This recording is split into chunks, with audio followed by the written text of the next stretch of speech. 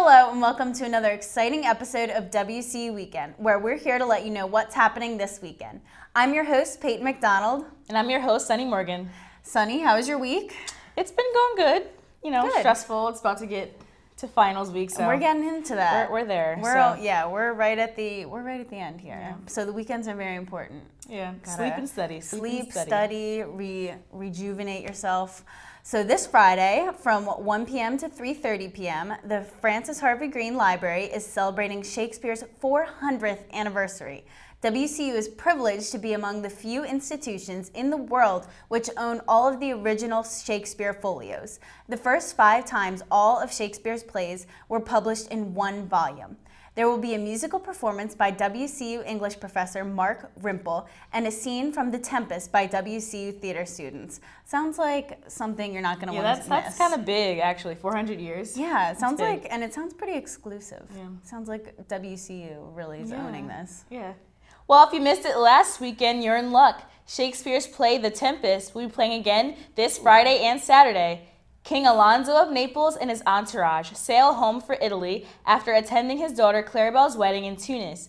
Stranded on a nearby isle by King Alonso's brother Prospero, the rightful Duke of Milan, and his daughter Miranda watch the tragic wreck of the king's ship. The kind-hearted Miranda is horrified by what she sees, but Prospero assures her that all the men on the ship will be safe.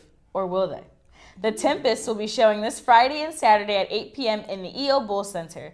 Tickets are $10 for students and $12 for general admission. They can be purchased at the link below or at the venue box office 1 hour before curtain. Sounds like a good That show. sounds crazy. Yeah. Sounds Ships. like Water. Ships and No. water. Not me. It's about that time of year. Warm weather, light layers, and Aid to South Africa. Aid to South Africa is an annual event conducted by the Honors College of Westchester University.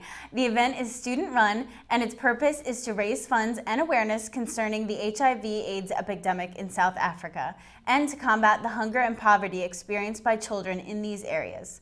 Join us for this carnival-style event complete with games, prizes, inflatables, family fun, and much more. The event takes place in Hollinger Fieldhouse on Sunday the 17th from 12 to 4 p.m. Now let's throw it over to Taylor for this weekend's SAC movie. Taylor? Thanks, Peyton and Sunny. If you love the first Zoolander movie, then you're in luck. This weekend, Sykes will be showing Zoolander 2.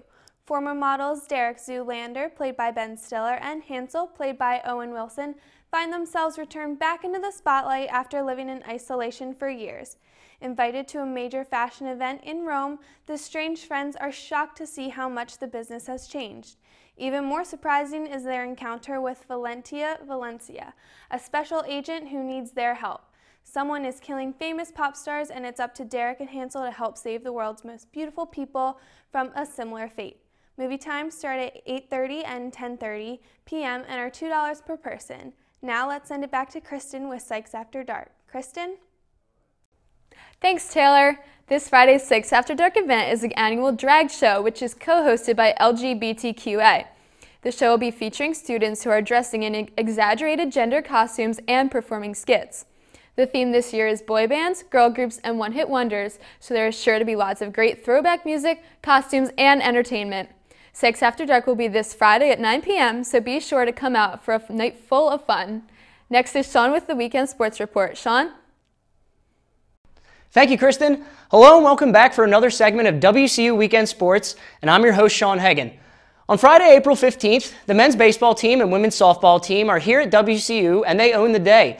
Baseball is faced with a doubleheader against Mansfield University at Mansfield University, with games at 1 p.m. and 3 p.m. Similarly, the softball team will also have a doubleheader against East Stroudsburg University at ESU at 1 p.m. and 3 p.m. As for Saturday, the women's rugby team will begin their WCU Sevens tournament at 10 a.m. Women's lacrosse makes an appearance on the schedule with a game at Seton Hill University at 1 p.m. And the baseball team will pick up again with another doubleheader at 1 p.m. and 3 p.m. to complete their 4-game series against Mansfield University here at WCU with a home field advantage. The softball team will be at bat and swinging again with their own doubleheader at 1 p.m. and 3 p.m., except they will be at Millersville University to attempt the takedown of the Marauders.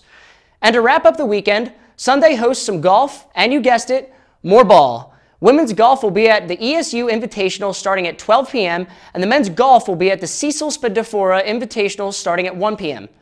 And to wrap it all up, the softball team will complete their weekend war by finishing off with another doubleheader battle at 1 p.m. and 3 p.m. Only this time, it's at Bowie State. And that's all we have for sports this upcoming weekend. Now it's back to Sunny and Peyton. That's it for this episode of WCU Weekend. Have a great weekend, Westchester. So we'll piss off the neighbors, in the place that feels the tears, the place you lose your fears, yeah, reckless behavior, a place that is so pure, so dirty and raw, in the better day, hold on. I'm trying to figure which way I should cheat. Yeah,